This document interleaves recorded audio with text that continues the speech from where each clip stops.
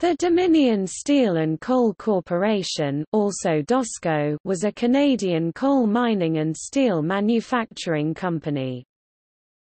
Incorporated in 1928 and operational by 1930, DOSCO was predated by the British Empire Steel Corporation (BESCO), which was a merger of the Dominion Coal Company, the Dominion Iron and Steel Company and the Nova Scotia Steel Company.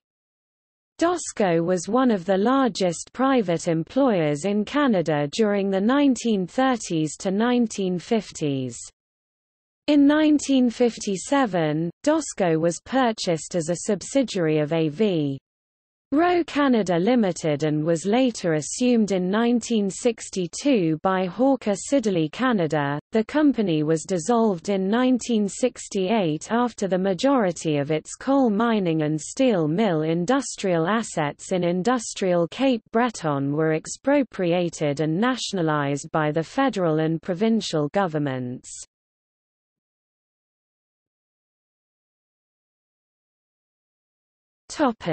Corporate predecessors. Industrial Cape Breton consisted of two distinctive geographic regions for industrial activity, the north side of Sydney Harbour, and the south side. The north side was dominated in the 1800s by the General Mining Association (GMA), which had been formed in the 1820s after the colony of Cape Breton Island was amalgamated back into Nova Scotia. Several independent collieries opened on the south side, and by the 1870s, Canada's federal government had implemented its national policy of economic protectionist measures. It was during this decade that the leading operators on the south side foresaw the benefits of amalgamating and modernizing to replace lost American coal markets in eastern Canada with Cape Breton coal.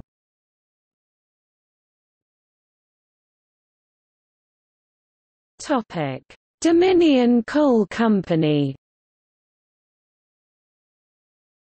In 1889, Henry Melville Whitney and Frederick Stark Pearson of Boston, Massachusetts, formed the Whitney Coal Syndicate with Benjamin Franklin Pearson of the People's Heat and Light Company of Halifax, Nova Scotia. The group purchased one mine and obtained options on others south of Sydney on eastern Cape Breton Island. Premier William Stevens Fielding and the Liberal provincial administration favoured Whitney's entry into the coal business because his steamships and street railway electric generators consumed large quantities of coal.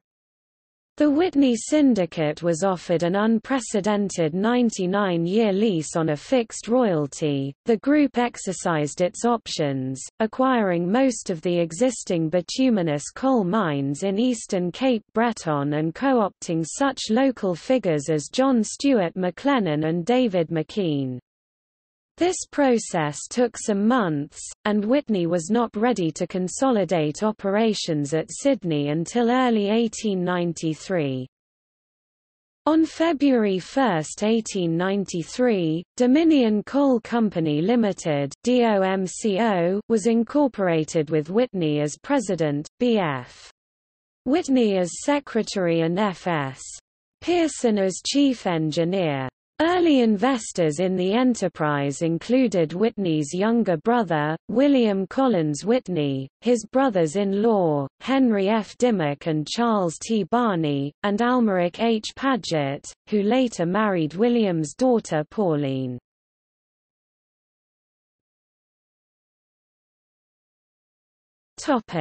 Properties. The new company included the following properties: Gowrie, Schooner Pond, Clyde, Glace Bay, Caledonia, Reserve, Leway, Emery, International, Bridgeport, Gardiner, Lingen, Victoria, and several smaller collieries.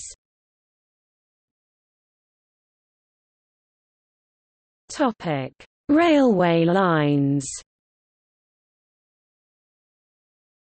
DOMCO also inherited a mixed variety of railway lines linking the various mines.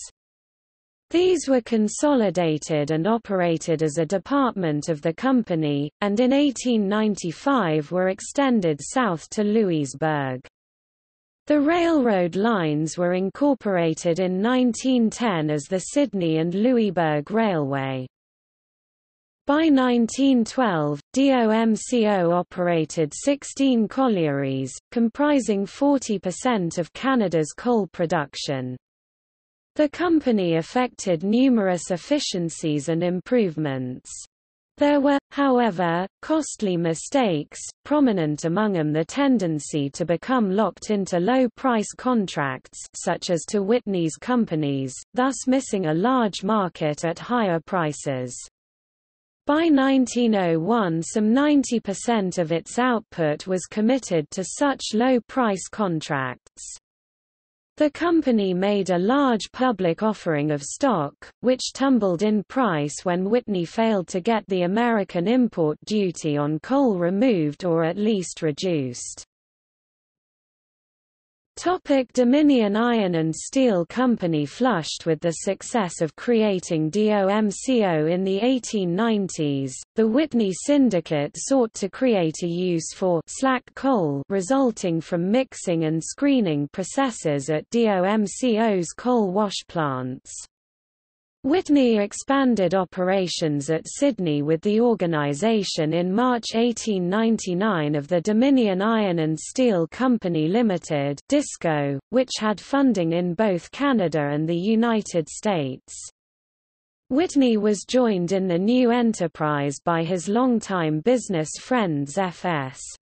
Pearson, B.F. Pearson, W.C. Whitney, C.T. Barney, H.F. Dimmock, A.H. Paget and J.S. McLennan.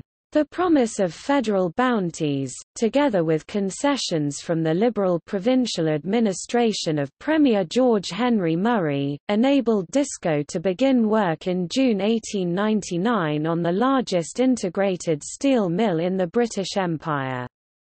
Located on the south side of Sydney Harbour, which Whitney said offered more advantages to steel making than anywhere else in the world, the mill was completed in 1901. DISCO operated coke ovens which cooked this slack coal to create coke to fuel its oxygen blast furnaces that were used to smelt iron ore mined by DISCO at its mine on Bell Island in Newfoundland and shipped to Sydney. Competitors in Britain, France, Germany and the United States were initially concerned. However, continuing problems of management and cost control led to Whitney's early withdrawal from the project. Later in 1901, Whitney and his associates sold majority control of DOMCO to engineer-turned-businessman James Ross of Montreal, and their minority share of DISCO to Ross and other Canadian interests. Whitney resigned as president of DISCO in 1902 and as a member of the DOMCO board in December 1909. He remained a member of the DISCO board until 1909.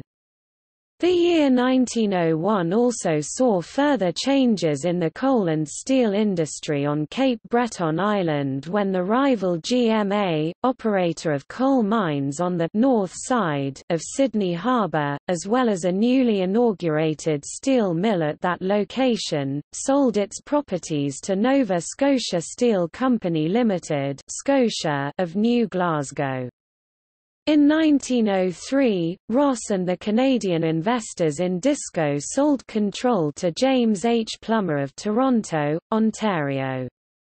By 1910, Plummer gained control of DOMCO from Ross and made both DOMCO and DISCO subsidiary companies of a new entity called Dominion Steel Corporation, which also counted mainland Nova Scotia's Cumberland Railway and Coal Company as a subsidiary. DISCO presidents and general managers, 1899–1919 Presidents Henry Melville Whitney 1899–1902 James Ross 1902–1904 James Henry Plummer 1904–1916 Mark Workman 1916–1919 General managers John Stuart McLennan 1899–1900 Arthur James Moxham 1900–1902 David Baker 1902–1904 Graham Fraser 1904–1906 F. P. Jones 1906–1910 M. J. Butler 1910–1916 D. H. McDougall 1916–1919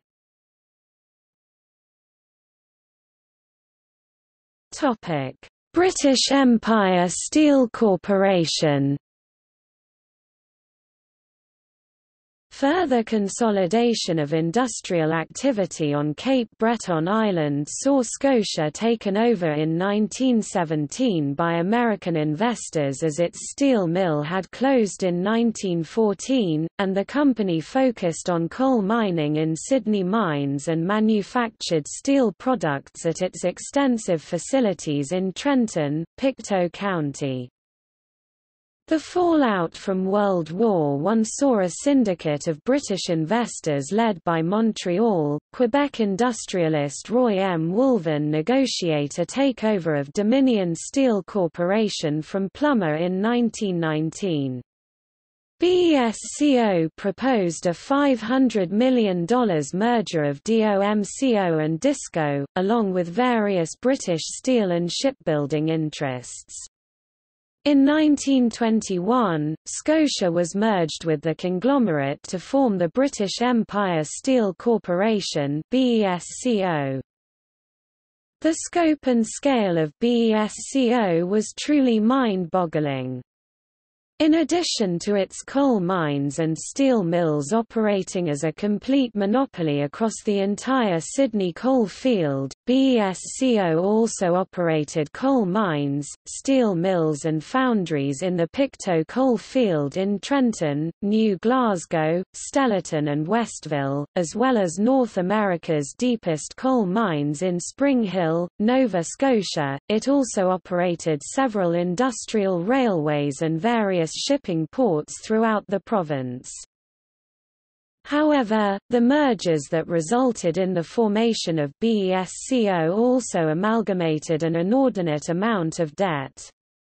During its 8-year history, BESCO was in a constant financial crisis and by 1925 required an annual operating profit of $8 million, $100 million when adjusted for inflation in 2010, to meet these financial commitments.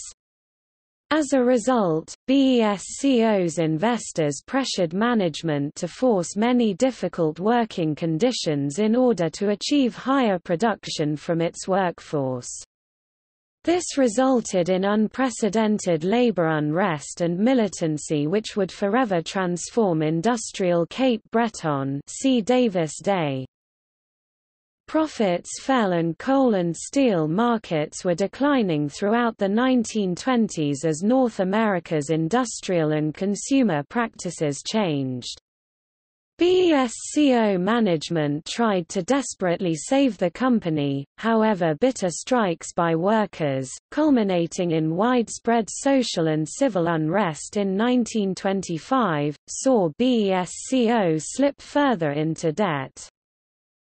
BESCO subsidiary DISCO, the steel mill, fell into receivership in the spring of 1926 after short-term financing was refused. This would eventually lead to the breakup of the conglomerate.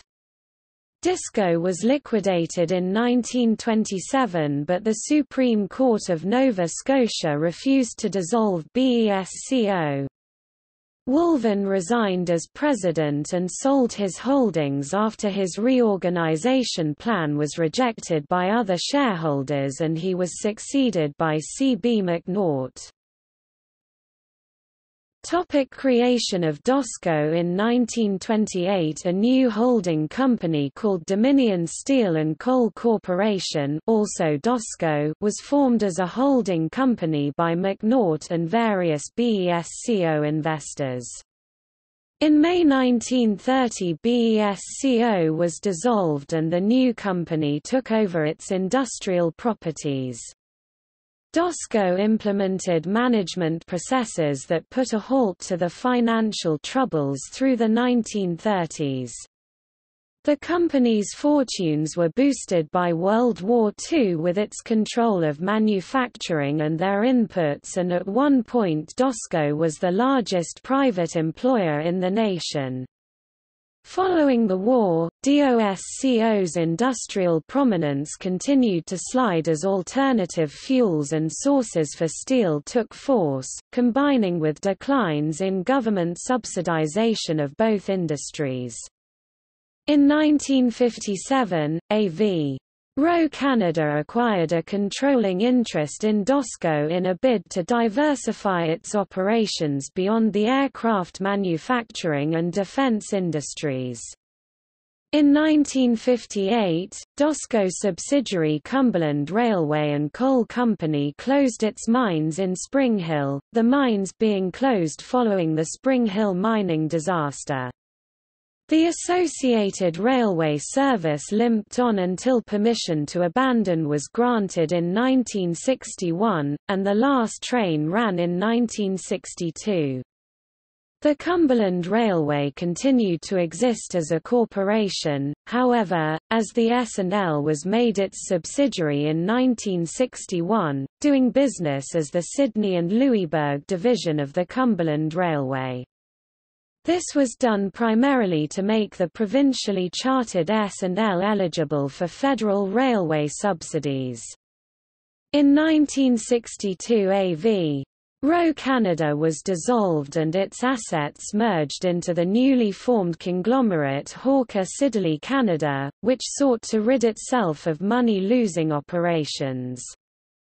By the early 1960s, DOSCO was in a continuous slide and sought to halt its decline by shutting various poorly performing mines in the Pictou and Sydney coal fields, from 9 in 1960 to 5 in 1965.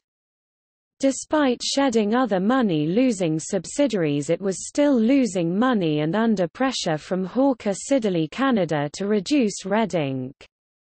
In 1965, DOSCO announced that its remaining mines had only 15 years of production left and it would not undertake any further capital expenditures and would exit the industry within months. The vast public outcry to DOSCO's announcement in industrial Cape Breton saw the minority government of Prime Minister Lester Pearson come under incredible political pressure to resolve the crisis. Pearson announced the formation of the Donald Commission of Inquiry into the Industry, which would eventually lead to the formation of the Federal Crown Corporation Cape Breton Development Corporation, or DevCo, and the Provincial Crown Corporation Sydney Steel Corporation (Cisco), which expropriated DOSCO's mines and steel mill in 1968.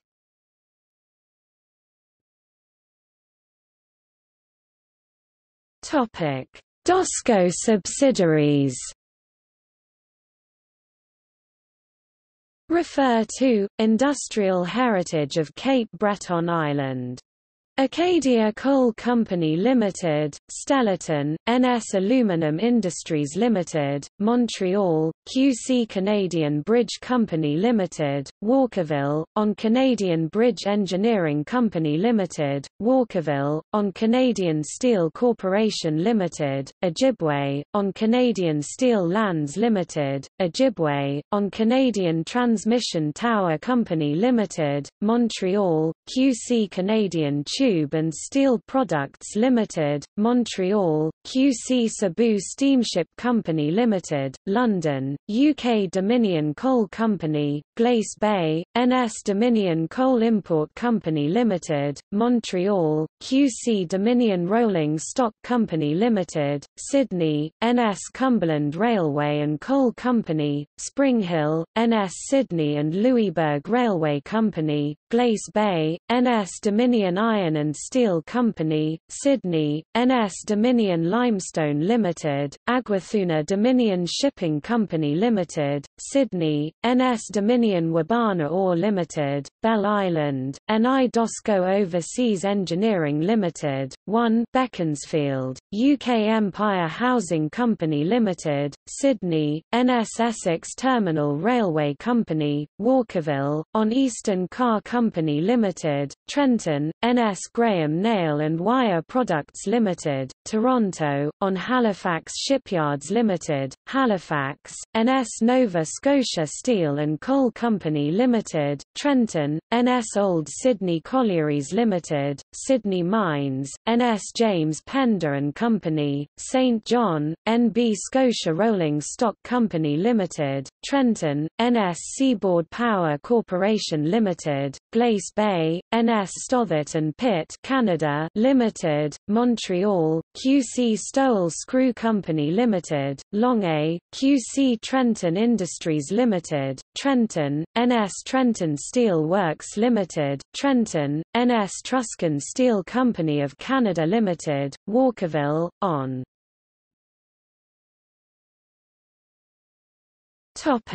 See also: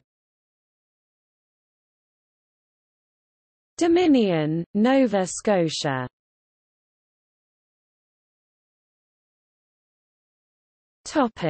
Notes.